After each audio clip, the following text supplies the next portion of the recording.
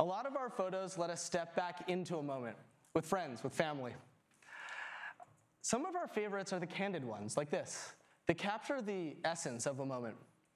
But the problem is, to get those photos, someone needs to be the photographer on duty, waiting to press the shutter button at just the right moment. And we were thinking, how do you capture those fleeting, spontaneous moments while letting yourself be part of the moment? So we've been working on that. And I'm really excited to share an entirely new type of camera that works with your Pixel. We call it Google Clips.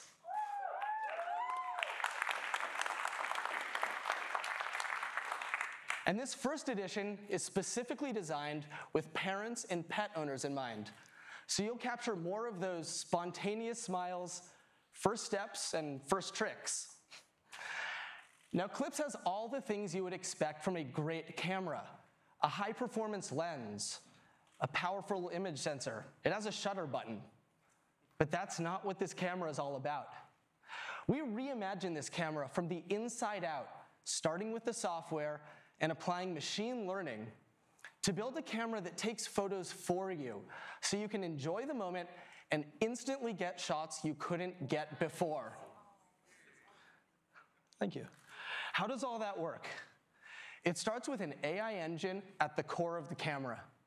Let's talk about what that engine does. When you're behind a camera, you look for people you care about. You look for smiles. You look for that moment your dog starts chasing her tail. Clips does all of that for you.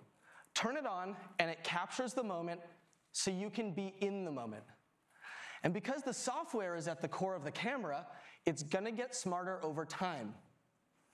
We also reimagined what camera hardware should do for you. Clips is tiny. It weighs almost nothing, so you can easily toss it into your pocket. And it's a hands-free camera, so you can get these amazing new perspectives on your experience and get yourself in the shot by attaching Clips to almost anything or setting it down. Now, from the beginning, we knew privacy and control really matter, and we've been thoughtful about this for Clips users, their family, and their friends. Let's start with the basics. It looks like a camera, and it has an indicator light, so everyone knows what the device does. Next, it looks for stable, clear shots of people you know, and you help the camera learn who's important to you. And finally, all the machine learning happens on the device itself. So just like any point and shoot, nothing leaves your device until you decide to save and share it. This approach to designing and engineering Clips required some significant technical breakthroughs to miniaturize the type of powerful machine learning that only a few years ago needed a supercomputer. Let's take a look at what Clips actually captures. So here's some Clips I've captured with my family at home. Now, as you can see, it's not just photos that Clips is taking. It's taking little snippets that capture the whole moment. We call those, of course, Clips. You can save them as a motion photo, or choose any frame to save as a high-resolution still. It's like having my own photographer shooting and choosing the best moments for me.